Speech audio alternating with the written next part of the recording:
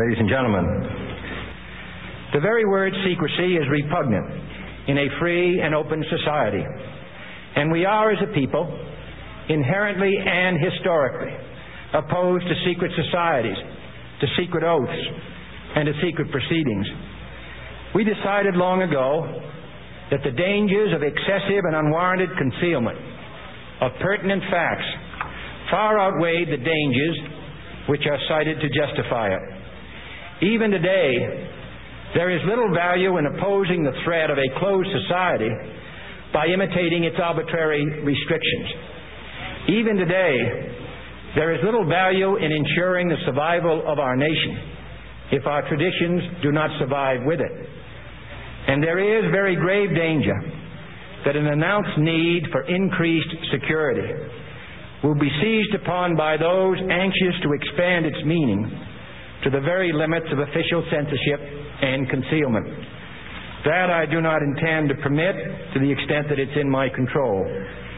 And no official of my administration, whether his rank is high or low, civilian or military, should interpret my words here tonight as an excuse to censor the news, to stifle dissent, to cover up our mistakes, or to withhold from the press and the public the facts they deserve to know.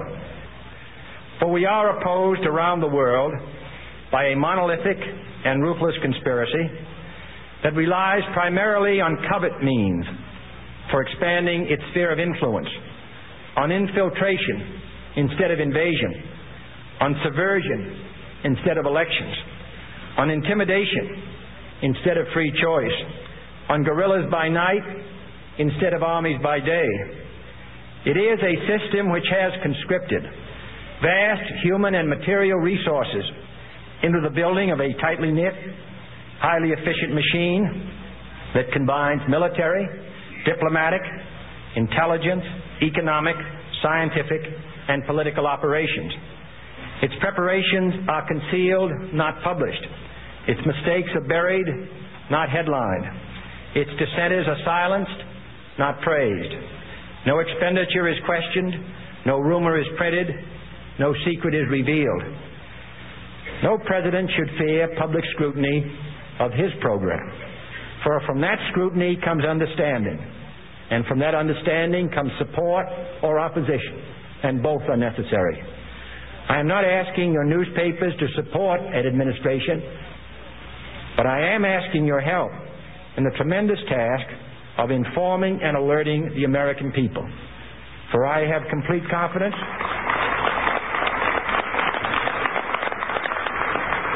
in the response and dedication of our citizens whenever they are fully informed. I not only could not stifle controversy among your readers, I welcome it. This administration intends to be candid about its errors. For as a wise man once said, an error doesn't become a mistake until you refuse to correct it. We intend to accept full responsibility for our errors, and we expect you to point them out when we miss them. Without debate, without criticism, no administration and no country can succeed, and no republic can survive. That is why the Athenian lawmaker Solon decreed it a crime for any citizen to shrink from controversy. And that is why our press was protected by the First Amendment, the only business in America specifically protected by the Constitution, not primarily to amuse and entertain, not to emphasize the trivial and the sentimental, not to simply give the public what it wants, but to inform, to arouse, to reflect, to state our dangers and our opportunities, to indicate our crises and our choices, to lead, mold, educate, and sometimes even anger public opinion. This means greater coverage and analysis of international news, for it is no longer far away and foreign, but close at hand and local. It means greater attention to improved understanding of the news, as well as improved transmission. And it means, finally, that government at all levels must meet its obligation to provide you with the fullest possible information outside the narrowest limits of national security. And so it is to the printing press, to the recorder of man's deeds, the keeper of his conscience, the courier of his news, that we look for strength and assistance, confident that with your help, man will be what he was born to be, free and independent. Let me get right to my guest. My first hour guest is Alan Watt, and Alan has been fighting to wake up America for more than a decade, saying people need to understand history before having a good grasp on what is happening in America today. According to Alan, who has meticulously studied history to find the answers, the Illuminati's main goal is to wipe away free will and individualism. Alan, how are you today? Oh, fine. Those were, and I assume you listened to those words by Kennedy, which were lost and somehow recovered 40 years. Weren't those powerful words? Did you get a chance to listen to that tape? I put the video up on the weekend. Yeah. Now that's it. That's where I got. Thank you so much. Yeah. I knew it all came together. Anyway, tell us what your thoughts were after you heard that.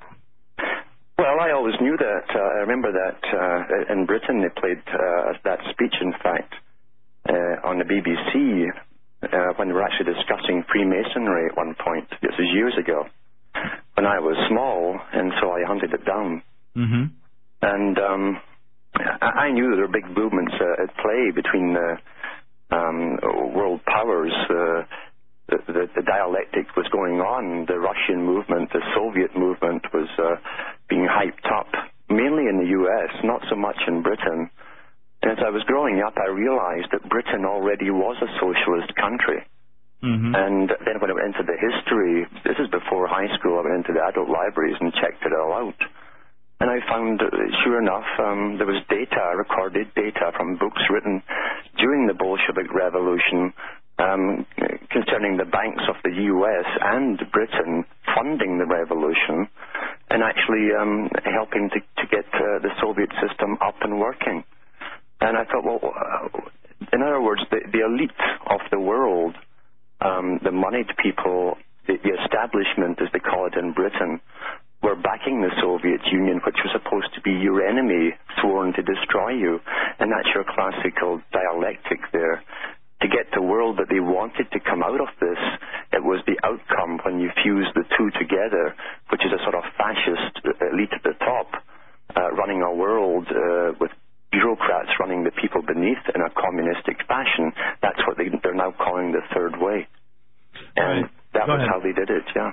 So you make it a point to emphasize the fact of looking back into history, uncovering the things that have been kept from people. And I've had a number of guests on the show. I've tried to do that on this show, and that is to bring on people who have done the research, have done the legwork like yourself, to try to piece together this hidden history that's left out of our books, left out of libraries, with a concerted effort to shape and pattern a certain type of individual, or take away that individualism. So why don't you give us kind of your take on the whole situation and start from where you think it's important and build us up to today. And then, of course, I want you to try to give us some hope and some solutions. Go ahead. Well, in the third book I put out in the Cutting Through series, I go through what we call civilization, the meaning of civilization, which was the introduction of a monetary system which spread from the Middle East all over the world in ancient times, and then brought the merchandising, the loaning of money to countries. And what they were able to do then is create a middle class, you might say, or an aristocratic class of thinkers. That's how you end up with all the Greek philosophers. They were wealthy people who would sit and discuss things like think tanks, you might say. And this has been their system ever since, with a definite agenda towards world conquest. And Plato himself wrote about this in the Republic, and he was a member of the aristocracy of Greece. He himself, along with the rest of them, were trained in Egypt by Egyptian priests for 20 years for their mission. So he was one of the original New World Order members. Huh? Yes, they wanted an ideal society. The biggest problem was always maintaining control over the population, the people, the ordinary people, and getting to them to work either for free or for very little. No wonder they don't like Americans now, because they can see the independence that used to be the trait of an American society that they're slowly wiping away. Go ahead. Yeah, independence. The original thinker is hard to predict. You never know what he's going to say or do next. And one person who can say the king has no claws can just break the spell so quickly. And that's why we're going under totalitarianism and total information network, is to get all information from everyone so that we're all very predictable. And I thought that the term interdependence, you'll hear this from the United Nations, we must create a world of interdependence. That's why your harbors are being sold off to foreign nations or peoples. And your manufacturing, too, is being sold off to other peoples. It's for the world to be interdependent, which is the opposite of independent, you see. Right. And that doesn't stop with countries. It's to come down to the individual, where eventually you won't be able to have a garden and grow your own food, because that's independent. And being independent under the Soviet or the new Chinese communist rules means you're anti-social. All right, listen, let's take a break, a 3-minute break here. We'll be back with Alan Watt, and then we can go back into history and piece together how they are bringing the destruction of America right before our very eyes. Okay, we are back. Second half hour of the Investigative Journal. And before I get back to my guest, Alan Watt, I wanted to, I was just reminded, I promised to read that short paragraph email from Sister Catalina, who's trying to determine who the real spiritual controllers of the New World Order really is. And I will do that at the top of the hour, along with updating you on that Vatican lawsuit and some startling information that we uncovered that Jonathan Levy, the attorney, did in a recent deposition regarding the rat lines and the involvement of certain high-level officials in the church and the American government. And we got some part of the testimony from William Gowan, who was a CIA agent that testified recently regarding that connection, which fits into what we're doing today. But anyway, we're back in history with Alan Watt. He's giving us, just a great rendition of how this has happened to our country, going back years and years and years. And I broke in and interrupted you, Alan. So pick up where you left off. Yes, the thing is, I mean, in the 1700s, the elites of Europe had meetings in Europe, and they wanted a world society. It was first discussed by John Dee in the 1500s when he approached Queen Elizabeth I with his proposal to create a British Empire. And he said it would be based on a form of free trade. Mm-hmm. And that countries that would not join it would simply be embargoed and left out to dry until they conformed. But he also said that the founding nation didn't have to be the one that would eventually lead the world into it. They needed a knight in shining armor, you might say. Britain was so well known for pillaging other countries, or England was, and so was France and some of the other biggies. So they needed a brand new country. And that is why the U.S. was founded. The U.S. was founded by Freemasons. Mm-hmm. That's common knowledge. Right. And there's many paintings of Washington with his Masonic regalia on. And he got a brand new obelisk built in his memory. And an obelisk in Egyptian terms was only given, a brand new one dedicated to a person, when he was raised up to godhood. That's what it meant, apotheosis. Mm-hmm. And so the U.S. was created to bring in the New World Order and take over from Britain, and that's exactly what it's done. Now, when you say we were created for that, give us a little bit more background, and then tell us why it's taken so long. I guess people would ask that question. If we were created for that, what was what happened? Who stood in the way of this? And no one really stood in the way, to be honest. They have their timetables, and they work in centuries. And these the real societies work like long-range business plans, and they work centuries ahead. They did the same thing in the Middle Ages when they built the cathedrals, and it would take 5 or 7 generations of stonemasons to do it. Mm-hmm. We're so used to seeing something completed in our own lifetime. We can't imagine things going on that we will never see finished, but these guys do. And it's a power-controlled structure with archives of information as opposed to public libraries, and they have their agenda. If you read I try to read the books by written by the people concerned, not about them. And so read Benjamin Franklin's diaries, and he tells you right in there that he envisaged the United States Federation being the beginning of a federation of the world, which would be run by 12 wise men, a government of 12 wise men. And Thomas Jefferson in his memoirs said the same thing. All right, well, take us back and bring us up to date, basically, on your reading through history. Well, how long? You talk about centuries. Okay, take us back to that period of time. Bring us up to date now, and tell us what you think is going to happen in the near future. Well, in the near future, it's actually out in the open because people have forgotten about the free trade negotiations, the FTA that came out before NAFTA. Okay. And that was going on in the late 80s when Brian Mulroney was in power in Canada and Bush Sr. was in power. And they signed the FTA, and Shelley Ann Clark, who was the most senior civil servant in Ottawa, in the Parliament in Ottawa, did all the books for the negotiations, and she came out publicly and said they're merging the countries by 2005. And lo and behold, last year, on 27th of March 2005, at Waco, Texas, the Bush and Martin and Fox signed the United Americas Pact. They said on television here in Canada they had 5 more to go. Tom Clark from Global Network News stood up and said, "This sounds just like the European Union, is it?"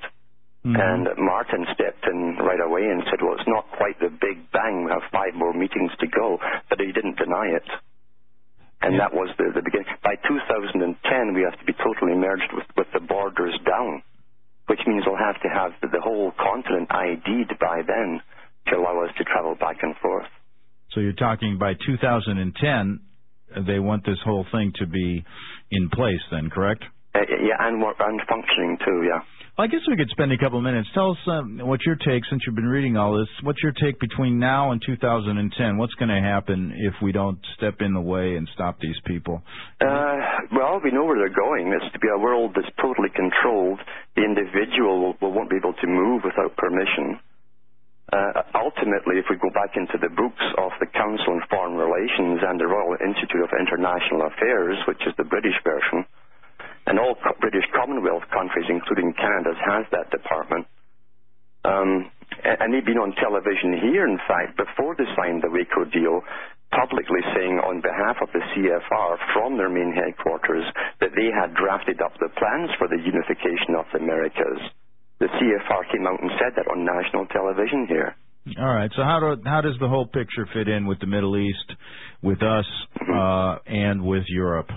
How do you view this? Yeah, well, they started the big takeover for the world's resources in the days of Cecil Rhodes, who created Rhodesia. And he created the scholarship for the Rhodes Foundation dedicated to world government. So all Rhodes scholars are sent out into the world and to other governments. And you have quite a lot of them in your bureaucratic departments in the federal government. And they're dedicated to world government. That's their goal. And Cecil Rhodes was sent out by the Rothschilds and Lord Alfred Milner to the Round Circle Society, which merged with the Rhodes Society. And they were sent out to take over the world's resources in preparation for a global structure to be run by international corporations. And that's happening today. Then we had Professor Carroll Quigley, who picked Bill Clinton to be a Rhodes Scholar. And Carroll Quigley wrote in his book, The Anglo-American Establishment, the whole agenda for world unification. And the fact is that a new feudal system will be born where international corporations will decide the fates of the nations. They will be the new overlords. And that's already happened because most politicians, as you know, in the federal government, it doesn't matter what party they belong to, there have been CEOs of big corporations, and they move in and out of politics and back to the corporations quite easily. And it's the same in all countries in the world now. So this system's up and already in place. We're being run by international corporations. Okay, how does genocide fit into this, and the fact that there statements have been made in writings regarding the depopulating of the world? How does that fit into this whole plan? And from your again, they've written about this extensively. H.G. Wells, who was a frontman for he was a Fabian Society founder. He published a lot of work on this, non-fictional work, as well as his fictional work. But he said that the world was just run too inefficiently, and people were born, put through a system, and then expected to find their own place in the world and compete. He said, the system we shall create with a much reduced population. He said, no one will be born without a function to serve the world state. And he said, the careers of everyone will be chosen for them by the state. And that's what School to Work is all about, is based on the Soviet system, which truly was the laboratory for all of this. Yeah, and I think that's kind of what I want to get at here. Once we get past, we went back to the formation of America, and we moved ahead. Did you want to spend any time in the Civil War period? Well, the Civil War period was, again, a takeover from a corporate north to mainly an agricultural south. There was a resource takeover, again, of natural resources, and a unification of a culture. Now, it was interesting that Karl Marx, and you'll find this in your own congressional records, wrote a letter to Lincoln congratulating him on unifying the country. He said we need a strong central government. And that was the fundamental core for communism, was a strong, overbearing central government. So this was part of the agenda for world domination. So then we move forward, of course, and I wanted to take us into the World War II period and how you think that relates to what's happening now, as far as the strengthening of the Soviet bloc, and then also the Nazi movement, and the relationship of our country with that, with other powers that may be like the Vatican and other places. Go ahead. Yeah, well, I think all these big structures, if you go into history, you'll find all the big structures of control and religions are all part of the one and the same thing. To rule society, you must always have threats from somewhere. And so they create divisions within society and use religions, especially in the past, to have them fight each other. And then they step in with all the rules and regulations to keep the peace, which takes away your rights. So there's always divide and conquer going on, and there's no way the Vatican could ever have been going independent in any way at all. You'll find at the top levels of the CIA, MI5, Mossad, MI6, they're all one. The departments which have all combined long ago. Right. And you cannot have a secret independent nation today without being infiltrated, and you couldn't have a secret Vatican association without being infiltrated too. Right, and that's the interesting part about this, is how they have organized this worldwide network. And how people probably wonder, well, how do they get involved in in the American government? How did they work their way and take over the Congress? How did they work their way and take over the judiciary? And how did they take over the CIAs? Who's doing this? And if so, who's over on the other side, in Russia, in China, working together with these people? Well, we know who they are, because if we go back to one group, only one group is always mentioned as though they were the only group, but that was the Weishaupt Illuminati. Now, the whole foundation of the Weishaupt's idea, which wasn't his, it was a worldwide movement already, had been for hundreds of years, but they wanted to create a world run by an intellectual elite. They called it the natural aristocracy. And that's the same term used by Jefferson in his own book. He said the natural aristocracy should rule the world. By that he meant the intellectual, scientific elite. And so that's what we have today. Now, Weishaupt said, he coined the term global citizen. And if you go into the Rockefeller Foundation, and the Weishaupt said it, we shall create philanthropic organizations which will fund NGO groups, basically, which will speak on behalf of the public and demand changes. Well, that's how all laws come into force now. The big NGO groups are funded by the big foundations, and they pretend to speak on behalf of the public, and then the government's only too happy to put the laws on the books for the changes they want. Now, Rockefeller himself, I've got a videotape where he's giving out awards for global citizenship, just like Weishaupt's Illuminati. Exactly. And, just a couple of minutes before this break, I just wanted to ask this question, and we can go talk about it afterwards.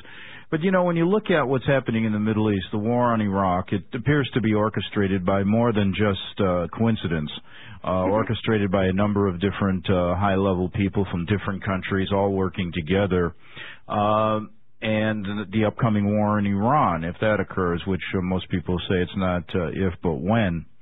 How, in a sense, do you view these people moving forward with these agendas? I mean, they have to be on the same page. They have to have a network of communication. So how does China, Russia, America, and other countries, Mexico, and we could probably add all of them members, work together? What is the network that helps them communicate or get on the same page? For example, we're going to have a war on terrorism and use the Muslims.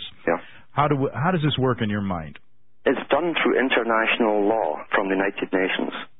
Okay. And it's interesting that every country after 9/11 were asked to sign the agreement on anti-terrorism and put all the laws into effect at the same time. And pretty well every country's done it. The exact same laws. Finland's got it, Norway's got it, Sweden's got it. Nothing happens in those countries. And here they are wondering why their governments are running around and shouting terror, terror. This is being used as an excuse to bring in the new agenda, the totalitarian system. But it also tells you that the communication of the department heads and the bureaucracies in all these countries are interconnected from a central source. The central source is the UN, because H.G. Wells, when the League of Nations was set up at the time of the First World War, he said this is the end of national governments. He says bureaucrats, top-level bureaucrats, can leave their department and go straight to a counterpart within the United Nations, bypassing the politicians. And that's what they've been doing for the last 100 years. I wanted to ask you this question I'm going to ask you the question now, then you think about it during the break. But pretend that I am a regular American living in 2015 here. Okay? Pretend that 10 years or 11 years has passed, and I'm living in just a regular state in America, and if things go on the way they're supposed to, I guess we're at a critical period now, exactly what would my life be like in all aspects, from education to travel to, the whole, to government? How is the government going to look? Is it going to be just structured the same, but then again, all choice taken away? In your mind, what do you think is, it's an interesting question. Place ourselves 15 years. We're going to pretend when we come back that it's 15 years from now, and tell us, if we don't step in the way, if we don't positively do something to get rid of these people, what our life will be like. We'll be back with Alan Watt. Okay, it's the year 2016, and I've decided to move way up into the Colorado Rockies, so away from these people, and to enjoy the remaining years of my life. And I start to wonder and ask a friend of mine next to me, what's going on in the Middle East and in Israel? Alan, what do you think in 2016, if we don't stop these people, that place will look like? It will be one big block, basically. The Middle East, mainly for the natural resources. But as far as America goes and the rest of the world, we'll be in our habitat areas, if you've read Agenda 21 from the United Nations.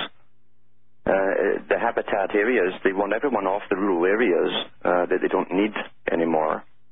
Corporate farms only will be doing the farming. There'll be no private property in these habitat areas. There'll be rental only.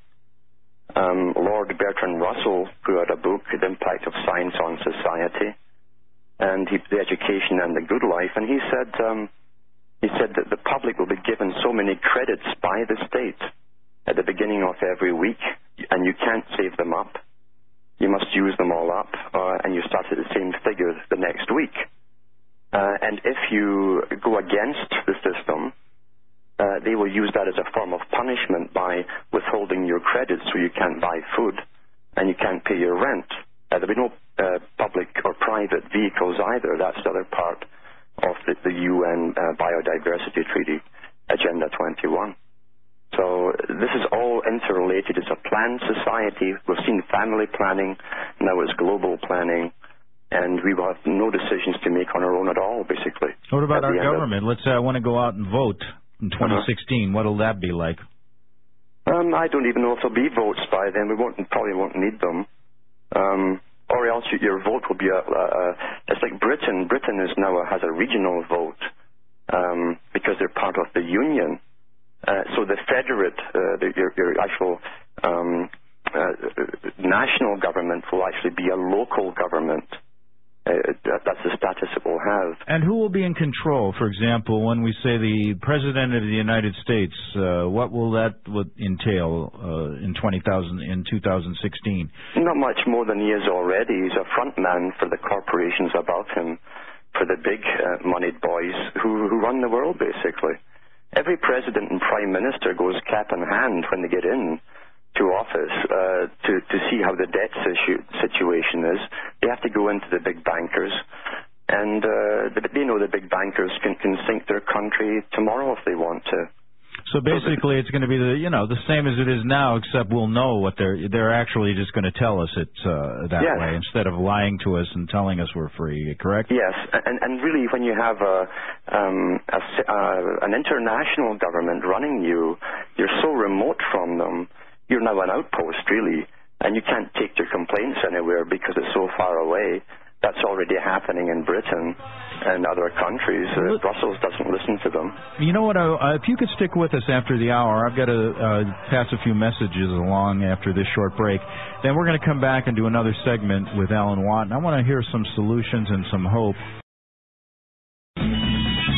Okay, we're still in year 2016, and we're talking to Alan Watt. We're going to take a few minutes here. I got a few messages to bring across, and after this short segment of 3 or 4 minutes, we'll get back and finish up with Alan Watt and talk about some other things that we have to look forward to in the year 2016 if we don't radically change this New World Order agenda, which is moving along full steam and has been going on, according to Alan and many other researchers, for hundreds and hundreds of years.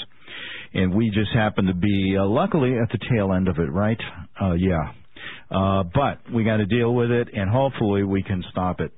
Let's get back to what I was saying. I promised to read this message from Sister Catalina, and she's a Catholic nun who wants to alert people also of the feared Jesuit order, and in our quest to figure out that word secret in the secret societies and the secret people taking over America in order to stop these people. You can't forget about the Catholic Church, the Vatican, and the Jesuit order and their role worldwide in this global domination plan. So she is writing, Sister Catalina, who has inside information regarding this order and the Catholic Church, to Bobby Lametta, who is a Filipino. He's from the Philippines, and he's a freedom fighter, also talking about what's happening to his country and connecting the dots to the Jesuits. And Bobby's fearing for his life right now, emails me constantly just to keep track, and I want to keep his name out in the public to help him, because he's a long way away, and he's asking Americans to look at what's going on there in order to protect his country and ours. And this is Sister Catalina, when Bobby proposed that the Jesuits were bringing down his country along with crooked politicians. And she says, Dear Brother Bobby, you are 100% correct. As a former member of the Zionist Organization of America, I can promise in the name of Jesus that these Jews that I was involved with are totally praying for peace and goodwill from their enemies. They wish no harm done. However, please read the book, The Keys of This Blood, and in it, the Pope states that the minimists, the Jews, Muslims, and Christian fundamentalists such as Baptists and the SDA must become part of the final solution. Therefore, since Jews would not kill, they are strict of the holy laws of God. Then the Jesuits are indeed the treacherous, vile creatures that are plotting everyone's demise, as you said, like a cancer. Many blessings in Jesus' holy name, Sister Catalina. Well, anyway, you can learn a lot about what's going on in this country by finding out what's happening in other countries. There is a total blackout of the news here. We are in a corporate-dominated, as Alan Watt has told us. I mean, every possible way we look to get at the truth is blocked, and we are either lied to. If not lied to, we are taken in different directions. We are then, all the criticism then is to be deflected, and you can see one by one as dissidents speak up in America, and I've brought on 3 or 4 or 5 on my show who are now in jail for trying to talk out and speak out in many different ways in this country to uncover this corruptness at every level of government, in the religious organizations, and so on and so forth. This shows you we need to find out really who is behind it, and we will continue to do that on this show, and we'll be back. Okay, rolling right along here on the Investigative Journal. My guest is Alan Watts, and we're trying to figure out what life is going to be like in this country in 2016 if we don't do something. Right now, Alan, we're about 300 million strong in this country. Mm-hmm. What's the population in 2016 if the powers that be have their way with us? Oh, vastly reduced. I think Jacques Cousteau gave a talk to a magazine, and he talked about bringing it down by at least 3/4. They don't need the population now in a highly technical society. They don't need all the work, all the hands, all the labor. And so their perfect world will be vastly reduced to but at least 1/4 of what it is today. So how are they going to do that to us in the next 10 years? Well, they've had think tanks at the UN working on this kind of thing, and they talked about using all means possible. Arthur Koestler wrote the book The Ghost in the Machine while he worked at the United Nations, and we talked about ways of lobotomizing the public. By chemical means, injections, spraying it on them, putting it in the food, putting it in the water. And I think they've been doing all of this because people are sort of dreaming through their lives here, and they're oblivious of the dangers around them. So we're 300 million strong. We're still 300 million strong. Maybe a lot of the 300 million are just, like you said, oblivious to what's going on. What can we do? I mean, they're going to get us in one way or the other, whether it's through constant war, which is depleting the populations of Iran, Iraq, and that region, and Israel, and then perhaps even here. Do you think there's an invasion looming in the next 10 years of this country? Only if they bring on some kind of disaster. Kissinger made a speech in California that the people would welcome in the United Nations foreign troops under the right circumstances, and they certainly have the power to bring anything on like that. And they can also bring it on under a plague if they want to release a plague. And people should realize that every major country has the departments of bacterial warfare and viral warfare where they have tremendous weaponry. And they've had it since before World War II. And they can create any kind of disease they want. They have diseases which are programmed to go through a population from coast to coast and then they kill themselves off after a few weeks. And that was in the British newspaper, the Daily Mail, a whole half page on that. They can program viruses or bacteria just like nano-robots. You know, before I take this one caller that's been holding a long time, I did want to ask you, what kind of hope do you see, let's say just from your point of view, that we can stop this? This is something that's been going on for hundreds and hundreds of years. What makes us think that we can even stop it? Well, I always say it's the strangest thing. We're all taught that our only duty is to vote. We're taught that. And sure enough, people vote, and the same agenda steamrolls ahead regardless of who's in power. And I tell them all, you know, if you give power to someone who's going to make laws which will affect your life, you better find out who they are, even at your local level, and you must have it on the books openly. What organizations, secret organizations, or organizations with secrets, as they phrase it, they belong to, and what ones they've given oaths to, and what those oaths were. That's got to be out in the open, because you'll find most of the politicians, even the petty ones down to local level, belong to one of the many, many branches of Freemasonry. Right. So even the ones who count the votes. So you're starting out by saying the one hope we can do is by start demanding we know who these people are, by outing them, so to speak, and then what can we do? Well, it's like Kennedy said. That's why I put that up on the website, Cutting Through the Matrix. He said it's got to be an open society. Government must be open to the people. It's not supposed to be a secret society unto itself with its own agenda. Yeah, and let me just mention, that was a great clip. I want to thank you for getting that and putting that out and then coming on the show. That was just a great clip, because I think that will drive home to many people that are on the borderline. I want to get to people that are not yet aware of what's happening in our country. And I think that'll show many people what really he knew back then and and how they killed him. Yes, and everything he said is happening now. You have a totalitarian system under the guise of security, exactly what he was warning about. And you're losing all your rights. Right. Let me get to Charles in Texas. He's been holding on a long time. Charles, you're on the Investigative Journal. Yeah, I had a couple of questions for your guest, and I had comments for the guest, and I had a question for you, Greg. All right. Okay, my comments are, George Washington, for the last 20 years of his life, he did not attend the Masonic Lodge, and he also spoke out against the Jacobins and the Illuminati. I think America at one point was completely independent of the New World Order and the Vatican and all the European powers. Also, Cecil John Rhodes, he talked about reclaiming the American colonies, meaning that they were independent of England. Yeah. Yeah, and well, you'll find Washington's statement, if you read it carefully, what he said was he was well aware that the Illuminati had infiltrated the American lodges. He didn't say much more about it. And again, when you retire, you're always a Mason. When you're raised to apotheosis, which is the highest level, you cannot go any further. You're once a Mason, always a Mason. Yeah. Okay, Greg. My question for you is: are you located in Texas now? What's that? No, I'm in Canada. I'm talking about Greg. I'm talking about Greg. Right now, I'm in Texas. Yes. Because I noticed your address had changed. Yes.